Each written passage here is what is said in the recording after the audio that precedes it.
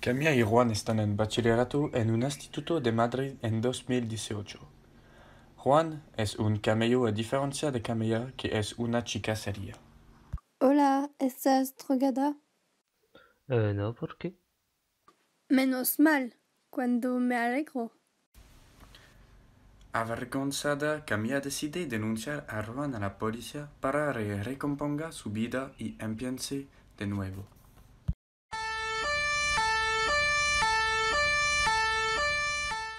Tres años después de su detención, su vuelven a encontrar en la calle y empiezan a hablar. ¿Qué tal desde que nos vimos? Gracias a ti conseguí dejar las drogas. Es algo muy importante en tu vida. ¿Cómo lo has hecho?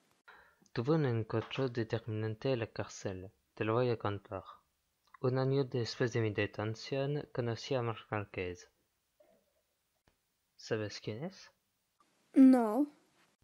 Es una persona muy famosa en el mundo de las MotoGP, es madrileño. Nos hicimos muy amigos y tuvimos muchas conversaciones, entre ellas esta. ¿Y por qué están en la cárcel? La policía me detuvo viendo droga, muchas drogas, y etiqueté al pasado.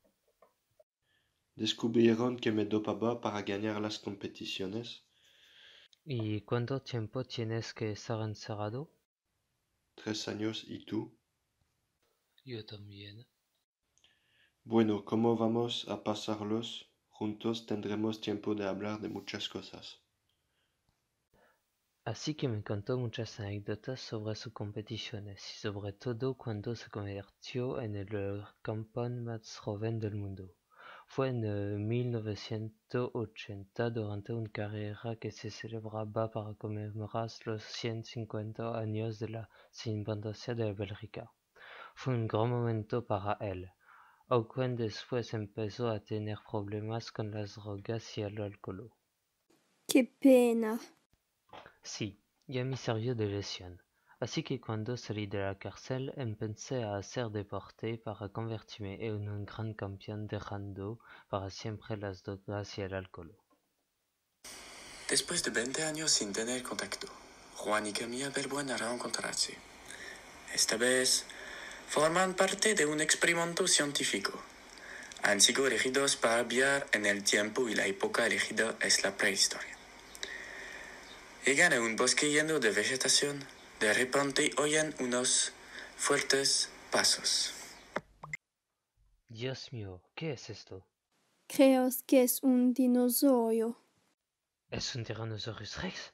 Sí, es una especie carnívora muy agresiva de hace 68 millones de años. Creo que debemos volver a la máquina. Sí, correr es lo mejor. ¿Dónde estamos? No lo sé, pero ¿cuándo estamos? Hola, perdón, ¿cuándo estamos?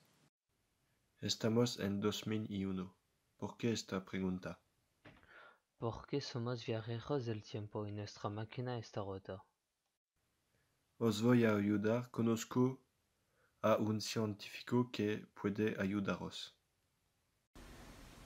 El científico reparó la máquina y Juan y Camila pudieron volver a su época.